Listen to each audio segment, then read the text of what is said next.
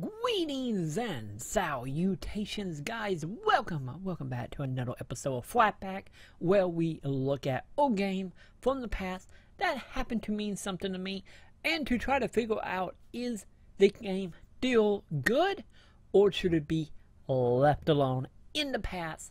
And today we are gonna go back in time here and look at something that was very dear to my heart, and I'm pretty sure dear to a lot of you as well, if you grew up in the 90s, or I guess late 2000, I guess. And of course, that game I am talking about today is Tony Hawk Pro Skater, which was available over on the PS1, which is the version I'm going to be playing today. We're going to figure out, do the game still hold up, or should it be forgotten? So let's get to it. Does Tony Hawk Pro Skater live up to our memories?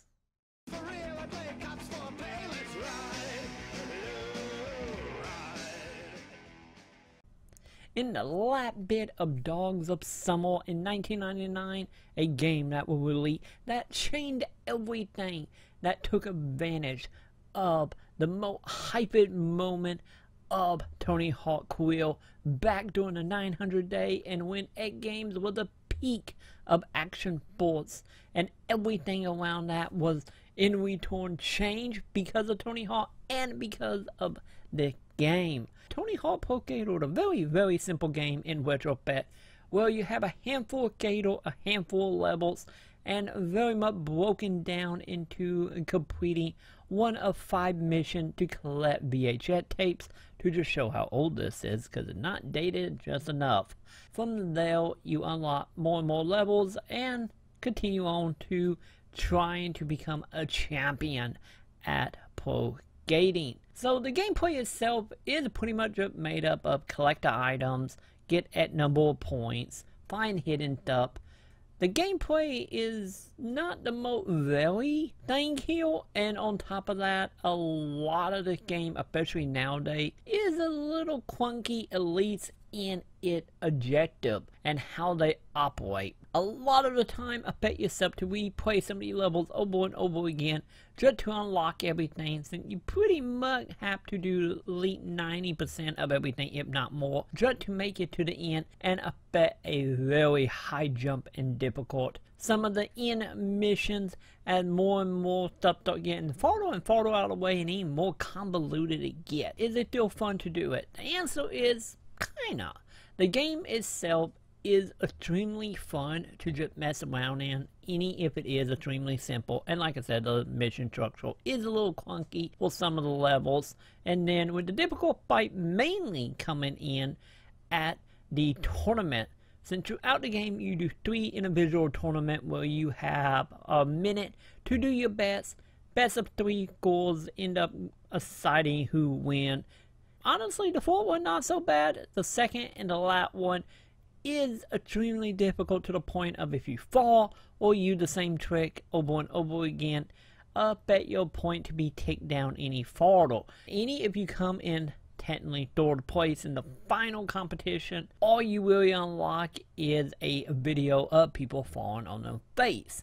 Since with the height of skateboarding culture right along with all the videos of the time period, the majority of trying to unlock everything come down to little video parts of dissing, and sometimes a straight up cut up version of dissing skate video from all the most popular skaters of the time, with like Bob Burnquist, Chad Mustard, and so on here. If you don't get all go in single competition, I bet to just be unlocking the same video across the board, which in return, this is where the replay value come in at, where you playing through the game with every character, trying to get gold in every competition, hopefully seeing the character video in the end, which honestly a lot of the videos are not super great, since you could tell a lot of it was just taken at random, and especially with the videos actually using the music from the game. And some of the editing is so-so, but honestly, I guess, you know, what you bet from the end of the 90s here. But they are still little great videos, especially for the time. Honestly, that is pretty much the majority of unlockables Don't get me wrong, you have some other things you can get, such as other decks, other wheels, and trucks. But most of that stuff you get unlocked playing throughout the game itself. And as far as character unlocking, you have one. You have yourself the lovable cop Dick, which you unlock by collecting every secret tape as a character, which isn't the most difficult thing to do, but one or two might be a little time consuming here. Which Officer Dick is pretty much as you might expect. It's just a overweight cop that out and about skateboarding with all the best of the time. So that is honestly pretty much it. You unlock a extra character, you unlock a handful of deck for each character, and a whole bunch of video for each of the characters. Like I said, the only real downside is it is a little clunky, mainly in the objective, but the game itself is still fun. So yeah, for the starting of a franchise as important as Tony Hawk Pro Skater is and was, it's a great fourth step forward, but it does have a lot of little issues that thank goodness got fixed in the next game, Tony Hawk Pro Skater 2, which we will probably look at some point. Yeah, if you end up finding the game, and if you don't already have Pro Skater 2, or you just want to go back in time and relive Tony Hawk, I still kind of recommend it. Any with it, little flaws here and there, but a lot of the issues are pretty much growing pains as a whole. I would say Tony Hawk still holds up. If, like I said, some of the missions is, can go to hell and back. Overall, I approve of Tony Hawk Pro Skater 1 as far as a game that you can go back to and enjoy to that very day. And with that begin our journey down so many games that I'm looking forward to looking into, and hopefully see how many of them is just gonna be ruined from me just being old.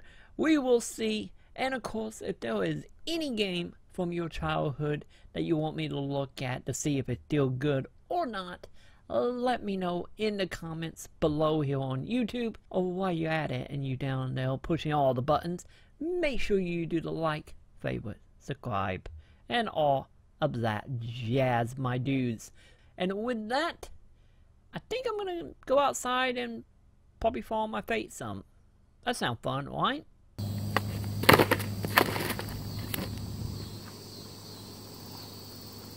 I'm too old for this.